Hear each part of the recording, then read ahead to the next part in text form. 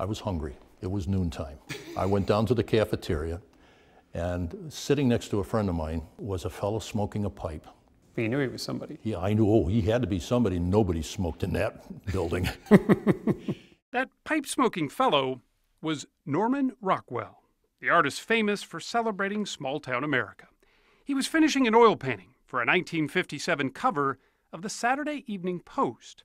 The topic, baseball. The scene, the arrival of a young rookie in the Boston Red Sox locker room. The players were all real, but Rockwell needed a cheerful nobody.